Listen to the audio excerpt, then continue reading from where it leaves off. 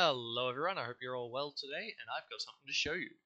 This is my spaghetti machine that makes LV, MV, and HV circuits all in one place, all in one system. This is prior to getting a clean room, so there are some inefficiencies here. We've got, so here, this is where we make all of the bolts, gold wire.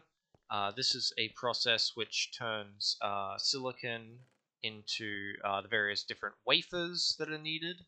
We're also using those same wafers with the diodes, and yeah, it's just pretty great, I'm still yet to pipe in the inputs. This is where the plastic is coming in. This makes good circuit boards. This makes basic circuit boards.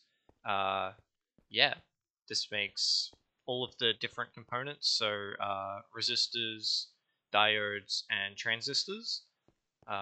This makes the wafers, and then they all get cut and piped into here, and these pipe into each other. Um, I'm quite happy with this. I think I've spent the last, I don't know, while on it. So yeah, pretty good.